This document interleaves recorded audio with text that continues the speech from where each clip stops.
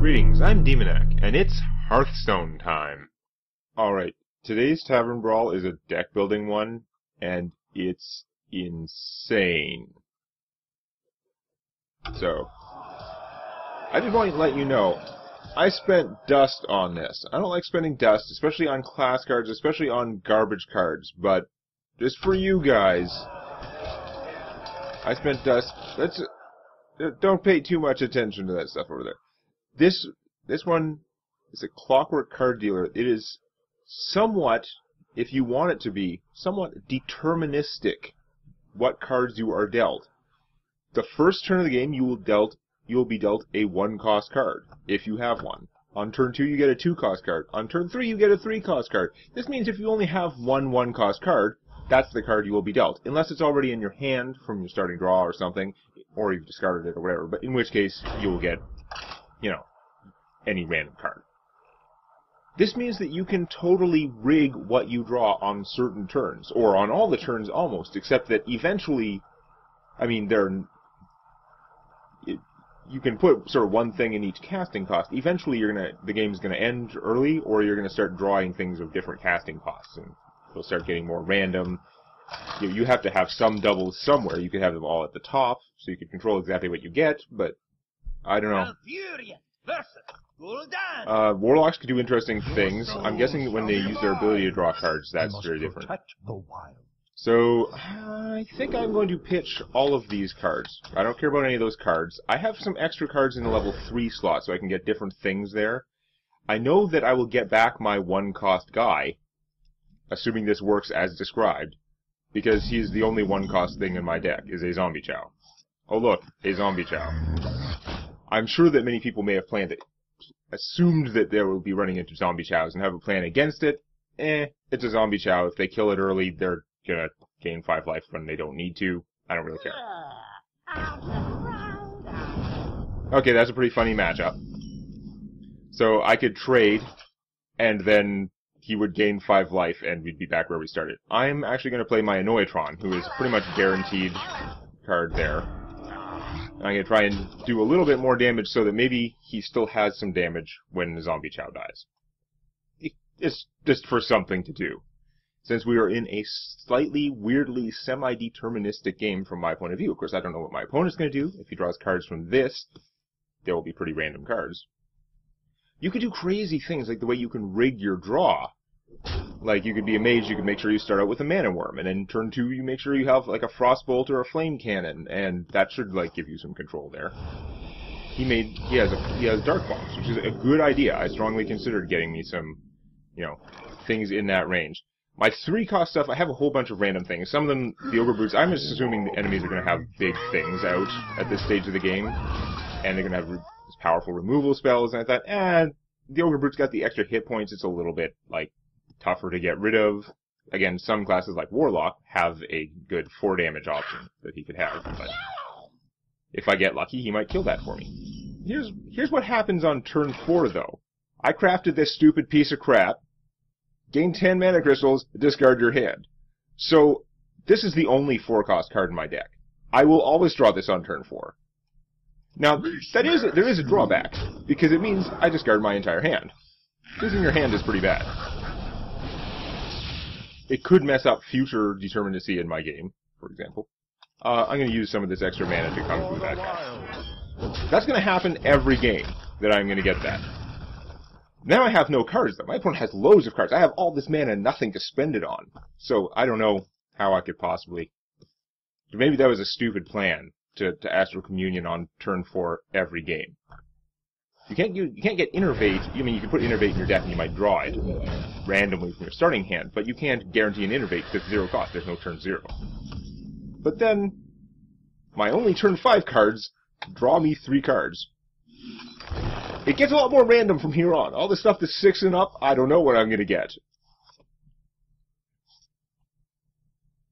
I should probably save this guy for removal, but I won't, because I'm super overconfident in the fact that I have 10 mana, and I'm getting cards back. You don't. Some of my 6 mana stuff might draw me cards too. I've got lots of stuff that can potentially draw me additional cards. I also have just lots of big, fat, expensive cards. Like good old Kelly here. Call Kelly. Ooh, Void Caller. That's a pretty good 4-mana play to sort of rig. And you've got a coin that you've been saving. I don't have any good use for the coin. That's part of why I have so many 3-cost guys, though. I could choose to skip Annoytron and play an extra 3-cost guy. Oh, the pilot is Sky Golem. He's pretty good. Concerned about what's going to come out of that guy, but I don't have too much control over it. So we're just going to... I'm not going to play Kel'Thuzad yet, because he's going to be vulnerable to whatever comes up there. I'm just going to start delivering the beats. For the wild. Yeah, I could kill that and trigger it prematurely. I'd rather not. There's a small chance that he has some smaller demons in his deck, so this may well give him something that is not the gigantic demon he's hoping for. Again, he hasn't... He might have a gigantic demon from his starting hand. If he had used this, he might have one, but he won't... You know, he can't have drawn any, because he's drawn a 6-cost demon, and then a 7-cost, or whatever. Okay. So here's where we're gonna go Kel'Thuzad. Minions, servants, soldiers of the cold dark. I better find out what demon he's gonna get for this. Okay. Better kill that guy. It could get worse. Hi. Now, he should have designed his deck to have some powerful removal by now, but I have quite an army here. And of course, I've got the Lynchpid here with 8 hit points. You've got to kill him before you can even progress. That doesn't quite kill him, so we got to do something else. Mortal Coil. This is going to turn into a game. Like, my advantage is not 100% unstoppable. I'm sure people will have a lot of, like, guaranteed kill cards that they'll draw at certain times. But... Okay. Got some pretty good choices here. Ragnaros is pretty good. I think we're just going to go full Ragnaros. This thing doesn't guarantee kill him. I could Kung Fu him, I guess, but I'm going to take the chance. Because if Ragnaros hits him for 8, that's still pretty good. If it blows up his only guy, that's excellent. Yeah. I don't like spending dust, but this is pretty funny. We'll see how many other druids I run into, because this seems like an obvious strategy for me. You try and think of, what would you do if you could guarantee what you will draw on certain turns? If you can just rig your deck totally, and this is pretty rigged deck sort of deal.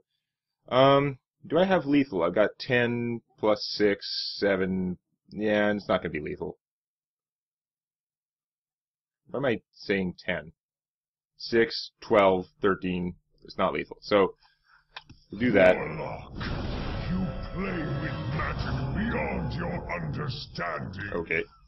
I think I do play with magic beyond your understanding. When I Astral Communion on turn 4 guaranteed, draw 3 cards on turn 5 guaranteed.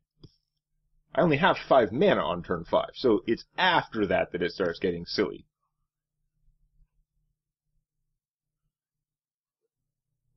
But I have to make sure I have some cheaper cards in my deck, because the fact that I'm just drawing all these big things later on isn't good enough if they cost more than half my mana. Like, there is a built-in drawback. So I can just kill him, right?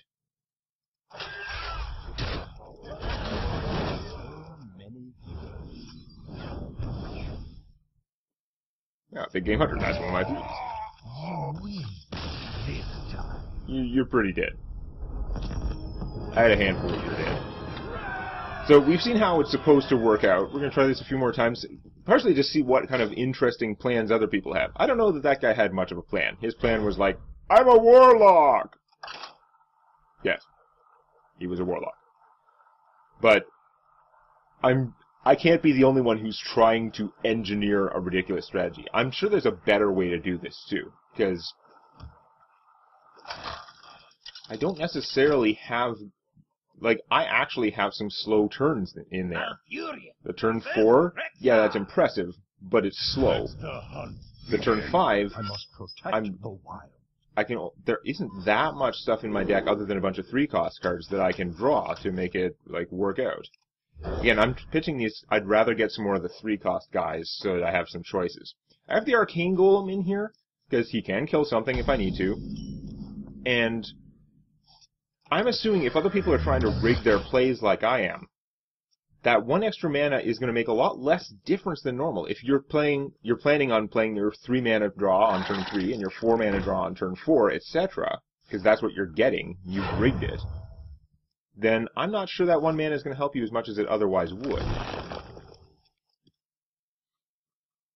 Interesting that he's tracking in this format. It just seems like a weird setup, but okay. I could Kung Fu his guy and kill it. I'm just going to play Anoitron. Anoitron is fine. I guess I should probably have killed that with my guy anyhow, but eh. It's interesting he's playing with so much, like, random drawing stuff.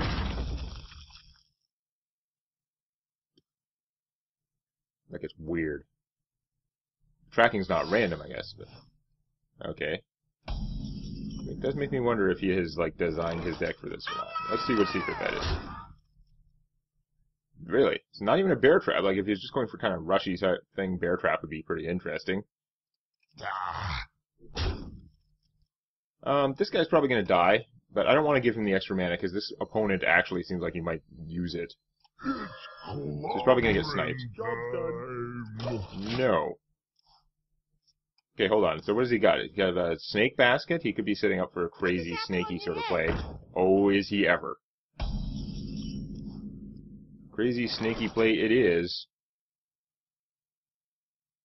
I have a lot of hip guys out there to eat the damage, so it could be worse. He's going to be there to kill that thing. You'll probably get through. I'm just going to try it. It's fine. Yes, you can snake basket and get lots of shots.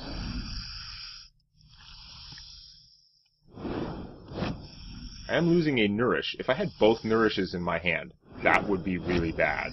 That would mess with my whole thing. Then again, I would draw some random card on turn 5. A lot of my cards are big and expensive and would actually do fine, so it shouldn't be the end of the world, but... Yeah, whatever.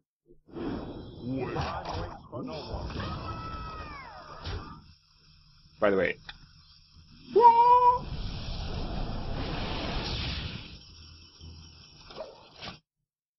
Should rewatch that bit in Aladdin so I could quote Jafar. The universe is mine to control, to command. We'll see if he's got a tiny little living space set up for me. Now the game begins. You have a lot of low-cost stuff in your deck. I have a lot of gigantic fat things. They're going to start coming at you soon. Him again. Yeah, that works.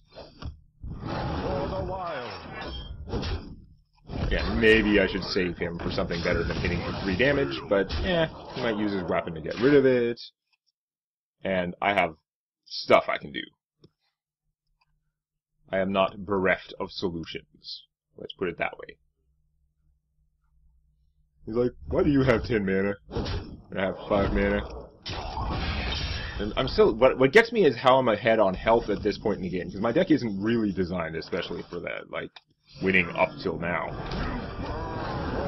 Yeah. No crazy beast card drawing for you. More crazy flame dying for you. I want to see if he surrenders now. I wouldn't think so, but I would not be surprised if some people would see what's going on and surrender. Oh, we've got Big Game Hunter. Aw, that's nice. Ow, pig. You need to draw some cheaper stuff. Nope. He's okay, though. I could do this and maybe draw something else, but... those guys kill him pretty easily, but I'll just... Well, no, they don't kill him anywhere near as easily. I could do this and draw 2 more cards. I might wish I'd gotten the health, because my opponent's going to rush me down pretty quick. But I also might draw some of my 3-cost guys. Ah, yay.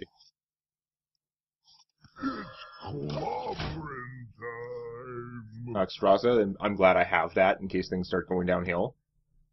I can take damage very fast from his stuff. He's going to kill things. Okay. Put this apple on your head.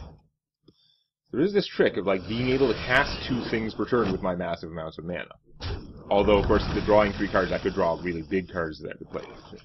These guys are pretty solid, even when you got all the legends and stuff like that. This is a pretty decent thing to put out at any given time if you're worried that things might not be going completely your way. Hi, I'm big.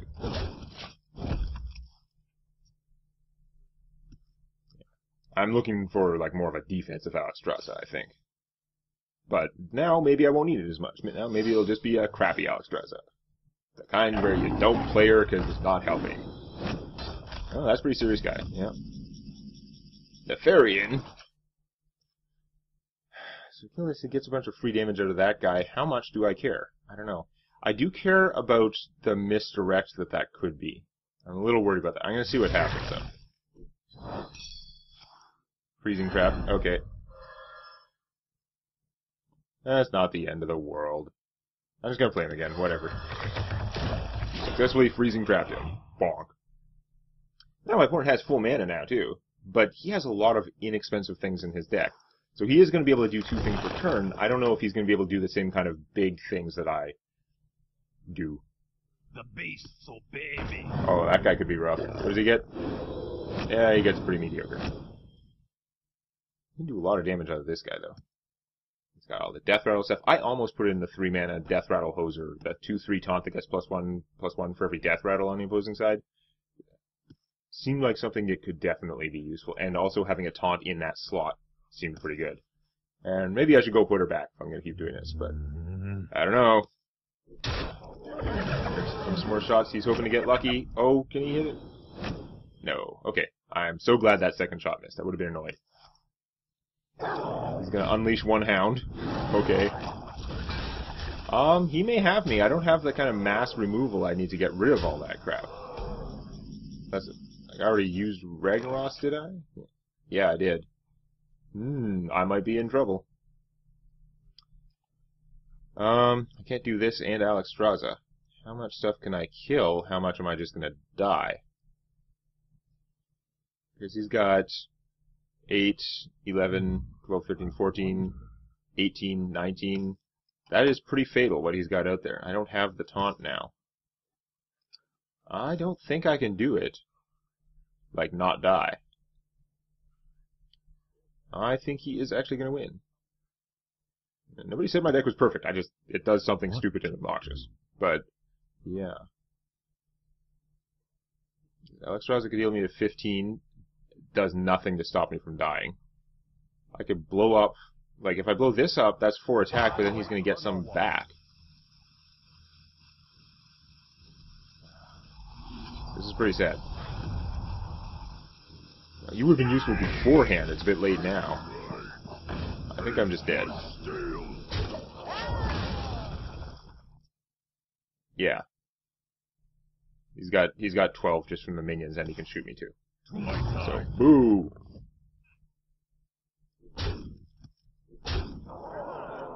All that power, and I have failed.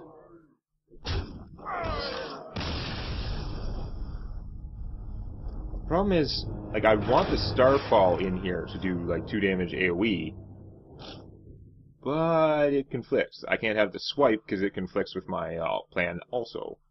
So, definitely can go wrong. That was no fun. That guy had, like, no crazy strategy, though, right? Like, where are the people trying to, like, do deterministic computer programming of their deck? What's wrong with these people? I expect these, like, perfectly plotted thing, and he's going all these random things. Okay, Mage. Mage is definitely going to do stuff. I was thinking you try and have, like, a deterministic first 3 turns of the Mage, have, like, a million things in level 4, and then also guarantee sort of, like, your 5 mana play, etc. Be very tempting. Is it worth having an extra Annoyatron? I'd rather try and have more of the, like, 3-cost guys. Although maybe I shouldn't be pitching so aggressively, because I could get a bunch of Nourishes in my hand and screw me up. Oh, I've got some choices. Then again, having all the 3-cost guys early might screw me up in other ways, because it means I'm not going to draw them later, right? So I should probably not be messing with my starting hand so much. Oh well. Again, if you don't have something in a certain mana slot, it'll just give you something else. It'll give you a normal random card. So, what have you got, Mage? What to do? This is a lot of thinking for someone whose first few turns should be deterministic, as far as I'm concerned. I don't know how else you would do this. That's the whole point of this thing, is to try and come up with a way for your match to go. You're playing chess against your opponent before your opponent's even there. That's the plan. So your plan was to go mechs and stuff, and this guy's gonna wreck it, because his not very impressive power is still enough to kill that guy. This guy is pretty good. If she has like a big mech or something, I should be able to get rid of it. We got... I was trying to think of something with secrets. There are a million secrets at 3 cost, though, and they cost the same as the 4/3 guy that gives you a free, lets you play the secret for free. So I was kind of annoyed by that. But having the oh, you're going something too. Okay. But yeah, having the my brain is just, I'm too easily distracted. Okay, so you've got that guy. Good for you. Yeah, but having the scientist, the 2/2, who when he dies will give you a secret for free, that's fantastic, and I can see trying to work with that in this format. Now, Paladin have a lot of like 1-cost secrets. I don't know, you want to start drawing those later in the game or something? But then again, you know, if I had the Mysterious Challenger, I would totally make like a Paladin deck. Maybe I should craft one of those. Because on turn 6, you're going to get a guy who's going to play one of every secret. You could also just play with all the secrets. You're going to draw one of them early on, but most of them will probably still be sitting around there in your like deck. Let's try and kill this. Probably won't work. No. Okay. Darn. And a natural communion. Yep. Alright, I keep forgetting I can come through out of this.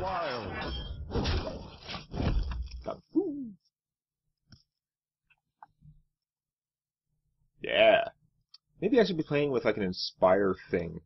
Like a turn 3. I don't know if I have any 3-cost guys with Inspire. Are there any 3-cost guys? No, there's the yeah, he wouldn't be able to, I could have the Drake that gets to attack twice if you Inspire, like just for that turn. So then I could do this and have like the 2 attacks. That would be pretty cool. Let's draw 3 cards. Womp.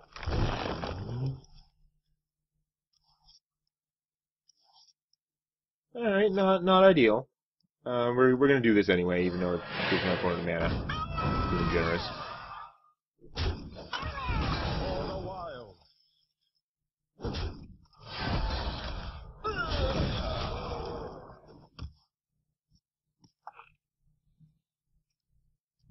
I don't know. I'm not feeling it. I'm not feeling like these people have realized what you can do with this thing. You can make sure you get good stuff. That's good stuff, but I don't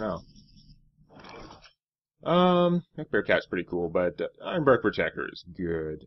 Although, if I do this, he'll kill the ooze. Then I won't have him later for removal, so that's maybe not as good. Let's just do this.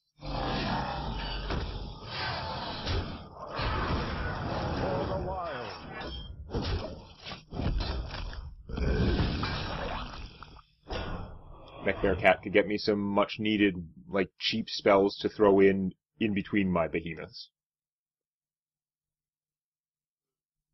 It may only be like half or a third of the card sometimes, but, yeah. You could put together like a pretty nasty rush. I'd just be worried about disruption from your opponent. Opponent cannot disrupt my plan. Now they can... Apparently swarming is a pretty good way to defeat my plan. I should have like the Foe Shredder in here. I don't have the Foe Shredder, but he would be a good one. He could have... If I could get him out at some point, and he could have reduced the numbers that the hunter was building up there. I may not have a good way to get rid of this slime. I may actually have to attack it with him, which is sad. Oh, that's sad. Alright, let's see what I get. I mean, I could play him and draw a couple cards. I might get a 3-cost guy that would take that out, but probably not. He would take it out, but after I've attacked. I probably should have done him instead of this thing, but oh well. Brilliant Blades. I'm going to take the damage to come for this guy. Why not? He's going to die. Another spare part. Not really worth the damage to him, but it's what you do. Another thing that I would, maybe not work out so well. What was I thinking? Oh, whatever.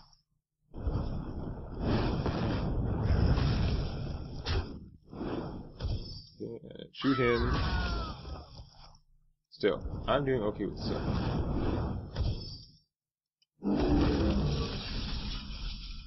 Kill Fuzad. Okay, I could do this for hit points. I think I'm just gonna play him though. He's fine. I got a handful of spare parts, but I'm not wasting any on him when my opponent is likely to polymorph or lava lance him. He's very flammable. Polymorph boar, okay. Are you going to then kill the boar, or do I actually get a boar? That's not cool. Justice Trueheart, a little worrisome, but okay. Now her ability does 2 damage. Ow. This can kill her, though, so that could be worse. I can also leave her alive to sort of freeze her and stuff. I could just play Kel'Thuzad and keep getting back the charge boars, so that's pretty good. Is that really what I want to do, though? I think I'm going to freeze her. I'm going to get some more spells. 1, 2, 3, 4, 5, 6, 7, 6, 7, 8. I won't be discarding from that, so yeah. Yeah, I would get the boar back. It's just a boar, though. It's not that special. Doesn't come back until the end of the turn, so I don't get like infinite charging this. Now is this Magic. Ooh, that's pretty cool. I like that. She can blow them up for 2 mana, but that's like once per turn. Setting up the trying to set up the Mage Inspire combos might be one thing to do. You know you're going to get that Caldera Drake at turn 6. You go with the Maiden at turn 4. Or you could save her in your hand, potentially. Okay, boar did die. But it was not unforeseen. The counterspell would be pretty good to have out and mess up my opponent. There's max mana, so that part would be okay. Should save him until after Kel'Thuzad is out, though. Let's just play Kel'Thuzad. Why not? Servants, soldiers of the cold dark, obey the call of Kel'Thuzad. Let's burn a... I don't have enough mana to do what I want to do with all those, so that's not going to work, so let's just... All the while. Kel'Thuzad's out there. He can now be killed. He will probably be killed. If for some reason he survives, though, I'm going to have a good turn with the Arcane Golem and stuff.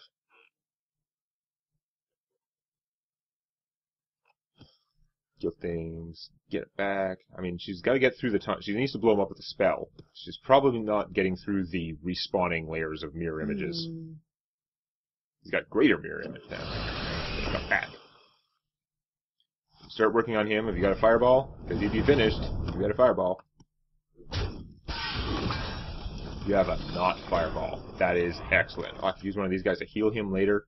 Oh, man. Alright. I want to get her to counterspell. I want to get her an Arcane Golem. And I want to kill this and see what pops out. Taste the mana. Yeah, that's okay. Tell you what, I'm going to kill her because I can. Plus 1 attack. Die. 3 for 6. And I could Kung Fu or I could Armor Plate Kel'Thuzad. Let's give him an extra hit point, just in case she draws a fireball.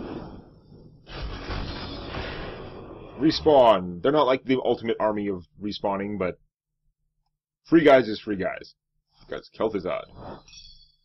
Oh, your Flame Strike got counterspelled by your counterspell from Nefarian. Nefarian says hi. You say surrender. Yep. So as you can see, this is a pretty fun, cool tavern brawl. Am I doing the best thing with it? I don't know. I think even this strategy, there has to be a better way to do it. You have to be able to think of some smarter arrangement of stuff. My early games seem to be doing pretty well against people's random early game.